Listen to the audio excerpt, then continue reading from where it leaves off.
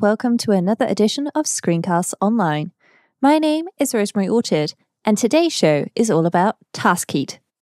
Taskheat is a task management application with a difference. So for those of you watching who are fans of Setapp and already have it installed, you can just install this from Setapp directly for free. If not, you can also download Taskheat from the Mac App Store.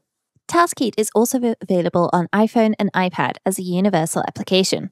That said, for most of today's show, we will be focusing on Taskheat on macOS. I, like many of you, have a task management system, and in fact, I primarily use OmniFocus. But every so often, a special project comes along that just works differently, and it requires my brain to work differently as well.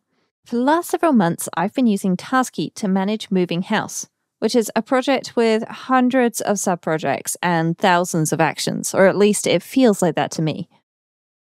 As well as the flowchart view, you can directly drill down into a list view, which has made this perfect for me.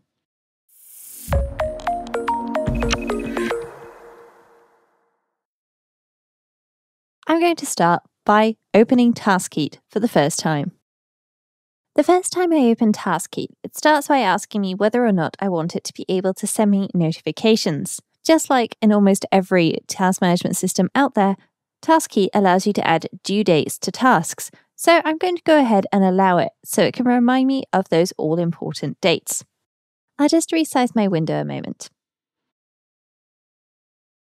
Now here to start with, on the left-hand side, we have a sidebar, and at the moment we have our actual view.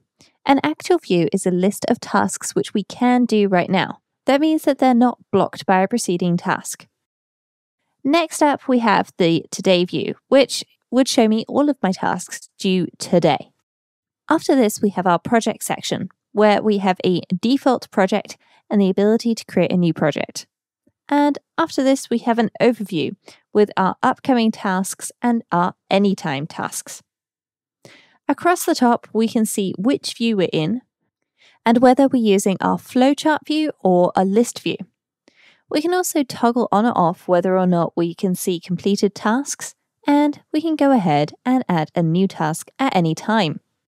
However, before we add a task, I'm going to start with a project. I'll just click on New Project, and I'm just going to call this Moving House. That's it. That's all you need to do to create a project. You just need to give it a name. Now, if I go over here at the top, then I can also just click on my project name here in the title, and this would allow me to rename it. That's just a quick preview of one of this week's Apple-related tutorials from Screencasts Online. Screencasts Online is your premium source of Apple-related video tutorials.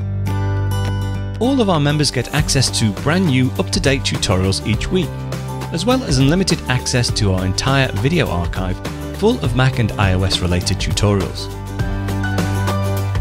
You can stream and download all of our videos on your Mac, iPad and iPhone, and even your Apple TV using the members-only Screencasts Online Apple TV app.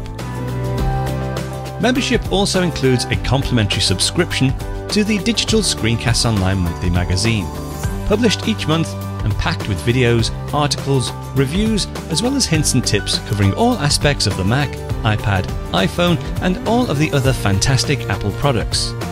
So, if you're ready to start getting the most out of your Apple devices, visit screencastsonline.com today and become a Screencasts Online member.